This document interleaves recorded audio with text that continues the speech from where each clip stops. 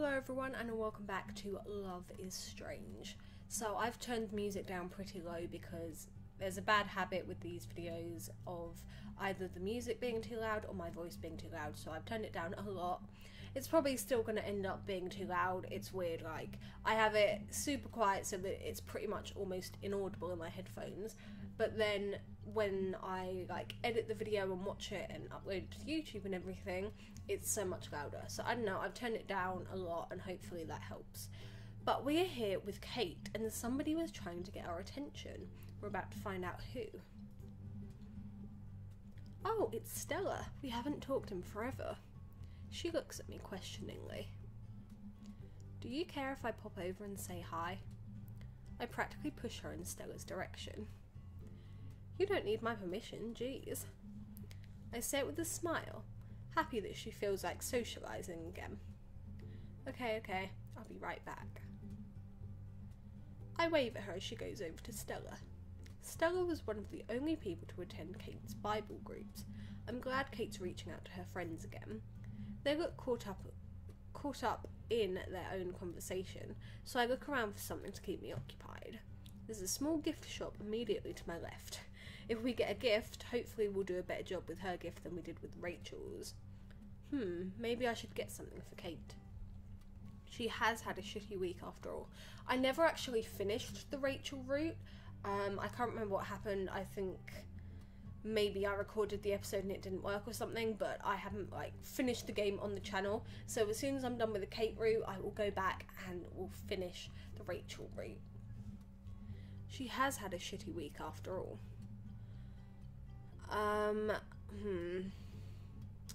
I think she'd maybe like rabbit.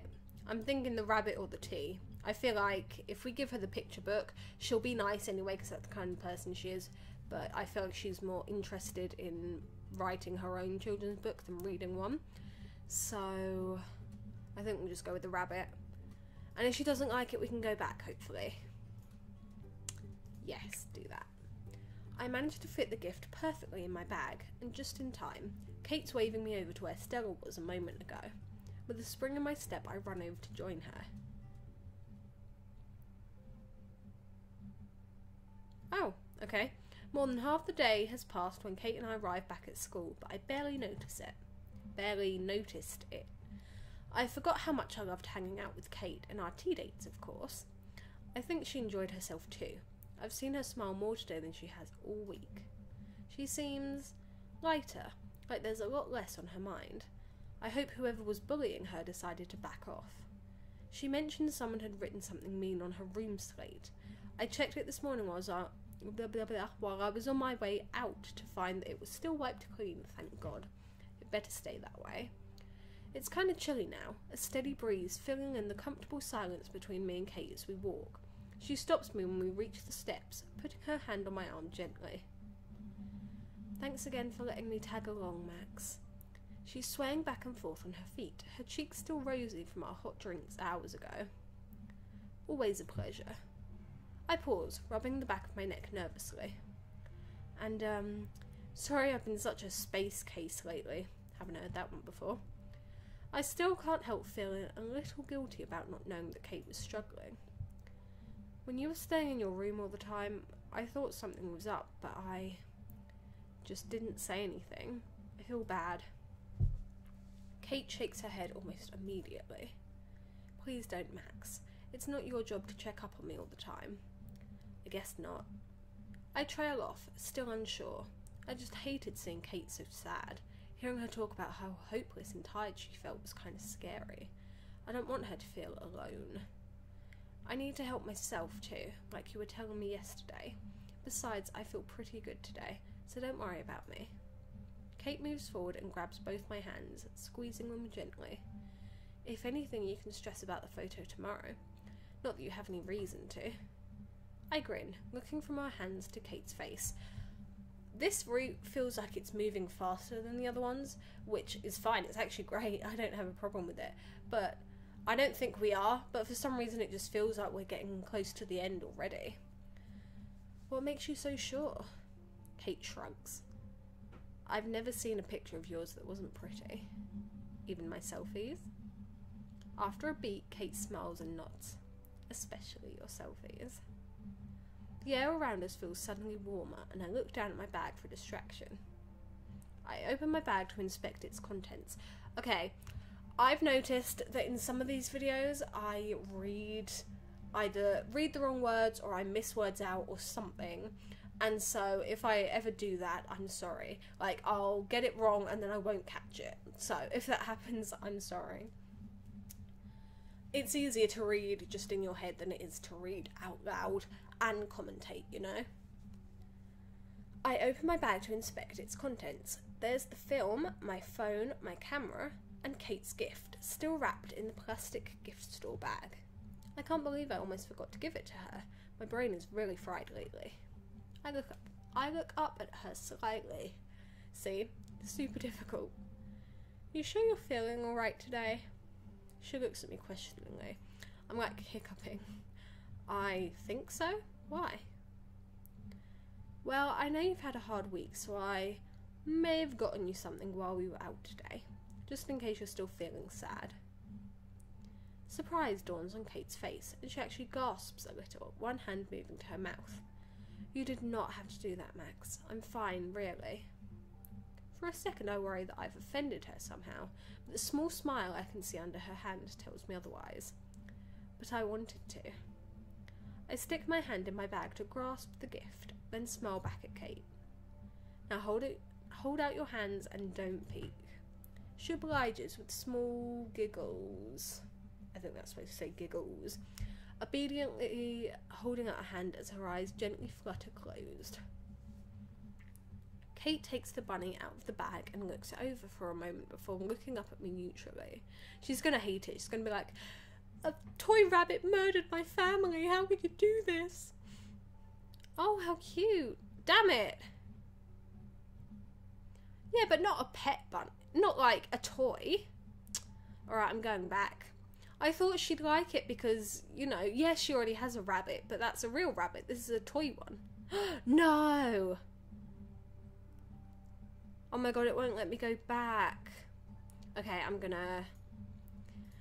I should have saved, but I thought it would let me go back. I'm going to go from here. Okay, we're going to try and give her the cinnamon tea. Whoops, I accidentally went back. Cinnamon tea.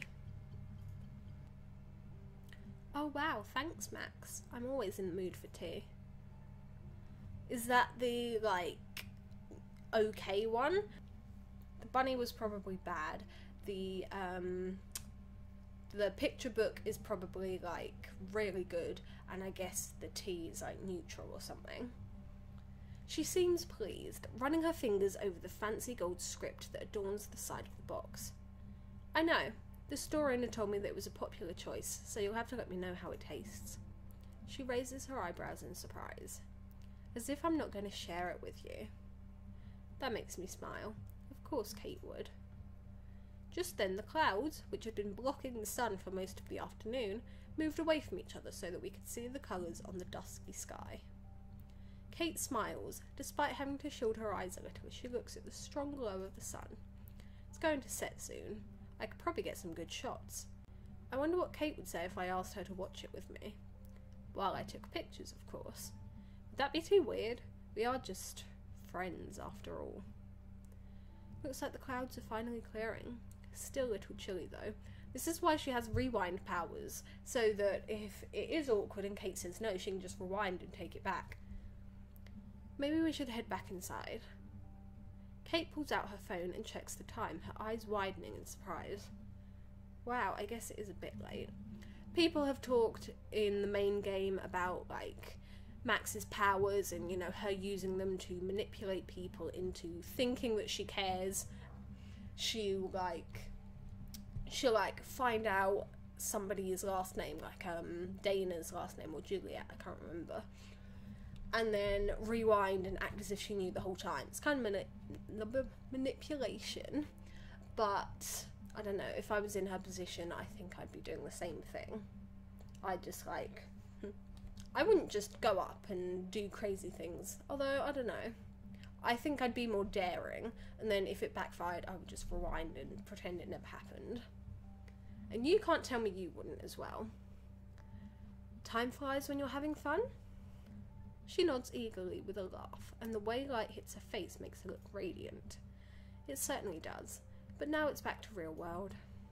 Her words remind me about what I wanted to ask her. I want to make sure nobody's been giving her more grief. I reach out and touch Kate's shoulder gently, so many words. Maybe not just yet. I wanted to talk to you about something, about, the people who've been bullying you. She shrugs, like she's not used to people asking after her. I hope that's not the case. Oh, well, okay. You want to sit down somewhere? I nod, letting Kate lead the way. I nearly said letting tea. I was going to say we're probably going to have a tea session and talk about things. A thought occurs to me as I look to the horizon. You know, it's going to be a really pretty sunset. We should stay outside long enough to watch it. Kate smiles knowingly back at me. Itching to test out your new film? And to watch it with one of my best friends. What do you say? Kate seems to glow with pride at my words and nods. It is Pride Month.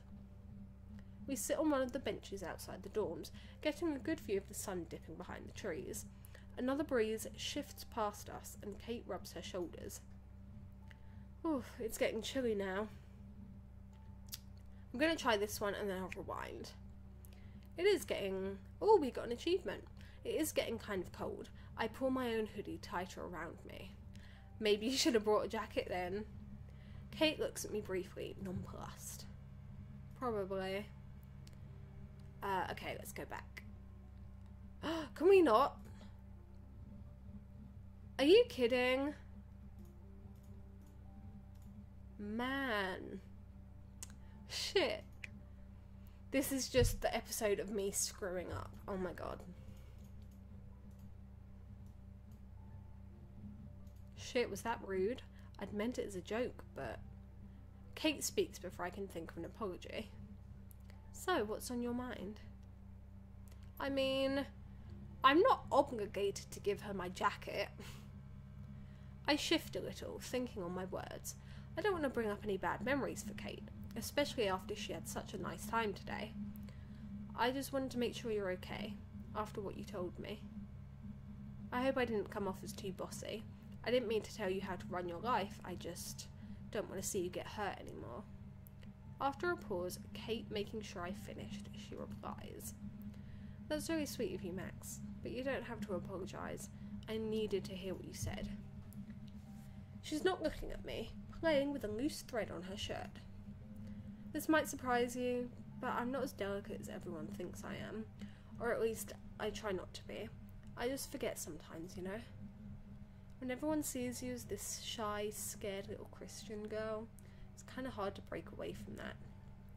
Nobody understands that there's more to me. She looks back up at me a little anxiously. Do you even? She seems so troubled. I want to grab her hand and apologise. Tell her I'm sorry for bringing it up again. But it's too late now. Kate, you know I understand. What brought this on? You've been so nice to me, and I'm so happy that you picked me to help you with the contest. But I don't want you to feel like you have to just because you feel bad for me. She looks away again, focusing on the rings on her fingers instead of me. I mean, if I was going to do things for you because I felt bad for you, I probably would have given you my jacket. I was teasing, but the game wouldn't let me go back, so we fucked up. I know I get sad sometimes, and it's not always easy for me to make friends. That's why I want to make sure the friendships that I actually do make are genuine. Do you understand, Max? I don't want anyone's pity. I understand. It sucks that Kate has to feel this way, but I understand where she's coming from. If I'd been in her position, people whispering behind my back and bullying me, I'd be a little paranoid too. I know where you're coming from, Kate, but you don't have to worry about that with me. You really think I would have spent the whole day with you just because I felt sorry for you? I reach over and brush my knuckles against her shoulder, getting her to look up at me. I had an awesome time today, and that's because I was hanging out with you. There's only one Kate Marsh, and I'm glad she's my friend. After a moment, Kate smiles. I still think you're way too nice, Max, but I believe you. Good. I'll always be here for you, Kate. I know. You get me, Max. I say this in pretty much all of these videos, but I'm just essentially talking to myself here. I realise I haven't been giving her enough credit. It's kind of weird though, because I really do feel like I'm talking to someone. Like at the moment, nobody really watches these videos, but at the same time, I still don't feel like I'm just talking to myself. You know, like now that I'm thinking about it, yes, I very obviously am, but when I'm recording, it just feels like I'm talking to the viewer. I realise I haven't been giving her enough credit. Kate looks so sure of herself right now, completely the opposite of yesterday. Could it really be that easy for her attitude to turn around, just like flipping a switch? Not sure. But I trust Kate, and hearing how steady she sounds takes a huge weight off my shoulders. Just don't be afraid to ask when you need help. I can't always take a hint.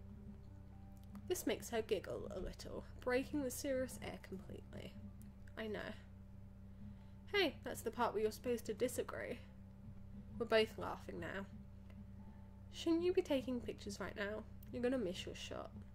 Kate innocently gestures toward the setting sun. She's right. I shake my head at her before grabbing my camera out of my bag. Looks like you're off the hook. For now. The sun glares against the trees, making them look black and daunting. The tips of the leaves on the branches light up, giving them a fiery glow. I know it says fiery glow, but I feel like there should be an A there. This is my favourite time to take nature shots. The sunset makes the entire world light up. Kate is patient while I take my pictures, looking out at the horizon like she's deep in thought. Satisfied with my work, I put my camera away and Kate rises from the bench. I should get going now. Talk to you later? I nod, smiling. Sure, I'll text you. Okay, let's look at the diary. The more I think about people bullying Kate, the more pissed off I feel. Who the hell would bully Kate Marsh? She's never done anything mean to anyone. When I first started at Blackwell, she was one of the very first people to go out of their way to introduce themselves to me, and I feel like shit that she's been coping with this and I didn't ask about it sooner. I decided to grab something for her from a gift shop while she was distracted. I got her tea because I know she's a connoisseur. She said we'd have to have a cup together. Of course I agreed. I can't wait. We watched the sun start to set together. I just don't want Kate to be hurt anymore. Except Kate insisted that she's not made of glass. She straight up told me that she didn't want me feeling sorry for her, or anyone else's pity for that matter. But that's not why I hang out with her. I hang out with Kate because I like Kate, period. Being pitied is really, well, it's probably humiliating for someone like her, who says she knows how to fend for herself. I told the hospital staff we'd be there around 2 tomorrow. You know what bus to take, right? Want to head up there together? That way I won't be tempted to mash the snooze button too many times. She giggles, nodding. Sure, I'd like that. She gives a small wave before heading back inside. I'm glad Kate seems excited for tomorrow. I know we're going to take a great photo together. Okay, I'm going to end this part here. Thank you guys so much for watching. I'm sorry this video was a disaster. When I talk really fast, I like trip over my words and it's just word vomit and it's awful. I'm sorry. But thank you for watching, and just check the diary really quick. I don't know what it's like to be Kate Marsh because we had totally different upbringings. I can probably count all the times I've been to church since childhood on one hand. But because Kate is different than most of us, she deals with totally different things. I'm trying really hard to understand, to get where she's coming from. I don't want to mess it up. Okay, I will see you guys all in the next video. Bye everyone.